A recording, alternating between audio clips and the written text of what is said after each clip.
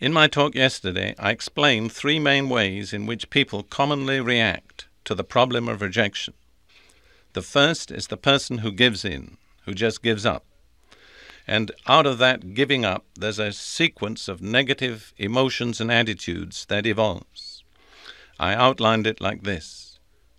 Rejection leads to loneliness, loneliness to misery, misery to self-pity, self-pity to depression, depression to despair, and then it's either death, I wish I were dead, or suicide, I'm going to end it all. The second reaction is the person who holds out. The descriptive word there is indifference, a kind of superficial, glittering, but phony happiness.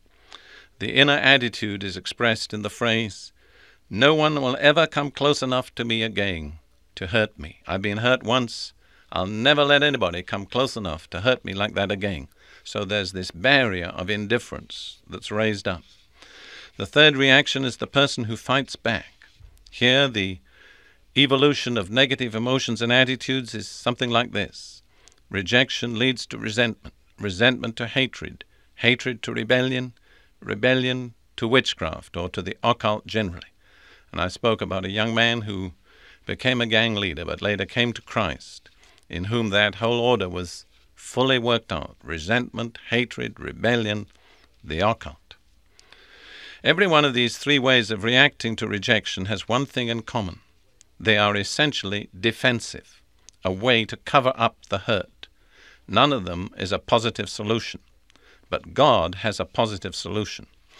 In Isaiah 61 verse 1, there is a promise that was to be fulfilled through the coming of Jesus, the Messiah. This is the promise. "The Spirit of the Lord God is upon me, because the Lord has anointed me to bring good news to the afflicted. He has sent me to bind up the brokenhearted, to proclaim liberty to captives and freedom to prisoners." Notice that phrase particularly, to bind up the brokenhearted. In fulfillment of this promise, God has provided a remedy for rejection. It comes to us through Jesus and the cross. I'm going to turn now to that famous 53rd chapter of Isaiah, which is a preview of the cross. The picture of the unnamed, suffering, sinless servant of the Lord.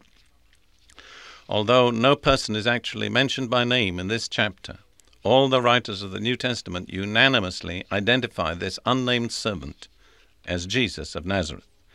I'm going to read verses 4 through 6 of Isaiah 53. "Surely he took up our infirmities and carried our sorrows. Yet we considered him stricken by God, smitten by him and afflicted. But he was pierced for our transgressions. He was crushed for our iniquities. The punishment that brought us peace was upon him, and by his wounds we are healed. We all, like sheep, have gone astray. Each of us has turned to his own way, and the Lord has laid on him the iniquity of us all." Time does not permit me to give a detailed analysis of that, but I want to make one simple, comprehensive statement. At the cross, in fulfillment of that prophecy, there was a divinely ordained exchange.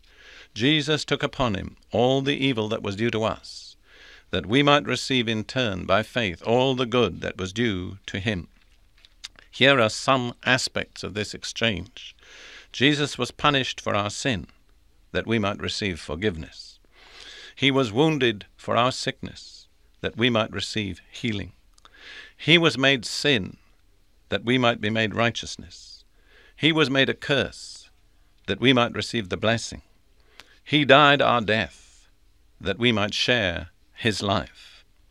But beyond all that, Jesus also bore our rejection on the cross. He was rejected by men and finally by God.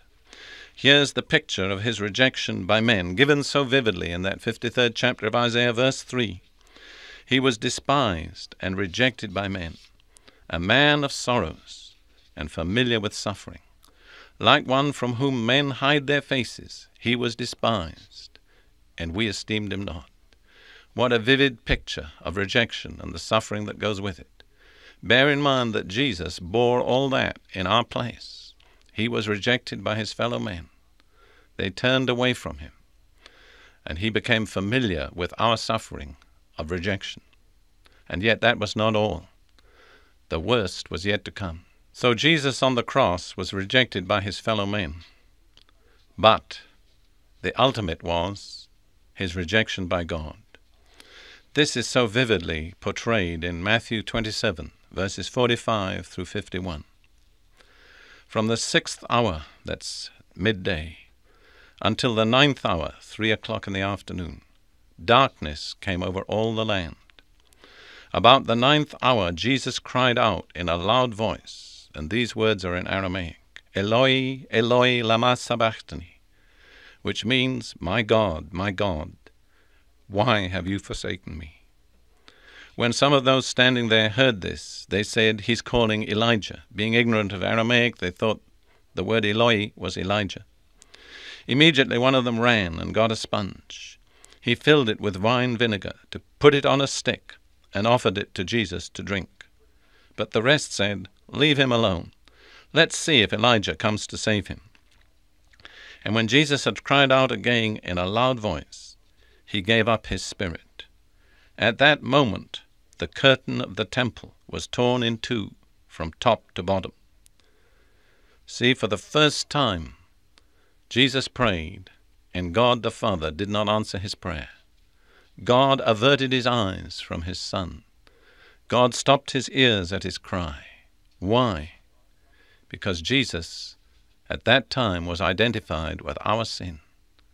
And the attitude of God the Father toward Jesus was the attitude of God's righteousness toward our sin. The refusal of fellowship, a complete and absolute rejection. Jesus did not endure that for his own sin, but because his soul had become the sin offering for us. Therefore, the righteous attitude of God toward sin found expression in the attitude toward Jesus. It means a lot to me that at that moment on the cross, Jesus spoke Aramaic. You know what I've observed in visiting hospital rooms and so on? That when people are under real pressure, desperately sick, maybe at death's door, normally their mind goes back to the language they first learnt in childhood. I've experienced this many times. To me, that gives such a vivid picture of the humanity of Jesus, that his mind went back to the language he'd spoken in his home. He cried out in Aramaic. Think of that awful darkness.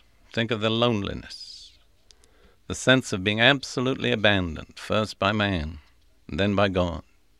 You and I may have experienced rejection in some measure, but never in that measure. And then look at the consequence, so dramatic, so immediate. At that moment, the curtain of the temple was torn in two from top to bottom. What does that mean? That the barrier between God and man had been removed. The way was opened for man to come to God without shame, without guilt, without fear. Jesus bore our rejection that we might experience his acceptance. That's the meaning of the rent curtain. Jesus died of a broken heart. The rejection of his Father was more than he could stand. But thank God the result was that torn curtain representing our access to God. Let's look in closing at the outworking of our acceptance by God. In Ephesians 1, 3 through 6, Paul says this, Praise be to the God and Father of our Lord Jesus Christ, who has blessed us in the heavenly realms with every spiritual blessing in Christ. For he chose us in him before the creation of the world to be holy and blameless in his sight. In love he predestined us to be adopted as his sons through Jesus Christ, in accordance with his pleasure and will, to the praise of his glorious grace, which he has freely given us in the one he loves. What was God's eternal purpose, even before creation? That we might become his children, his sons and his daughters. The only way that could be achieved was through the substitutionary death of Jesus on the cross. When Jesus bore our sin and suffered our rejection, he opened the way for our acceptance. For just that period, he lost his status as God's son, that we might gain that status as God's sons and daughters. I love that 6th verse, to the praise of his glorious grace, which he has freely given us in the one he loves. That word translated freely given us is a very powerful word. It's the word that the angel used in saluting the Virgin Mary, thou that art highly favored. It means we become the object of God's special favor.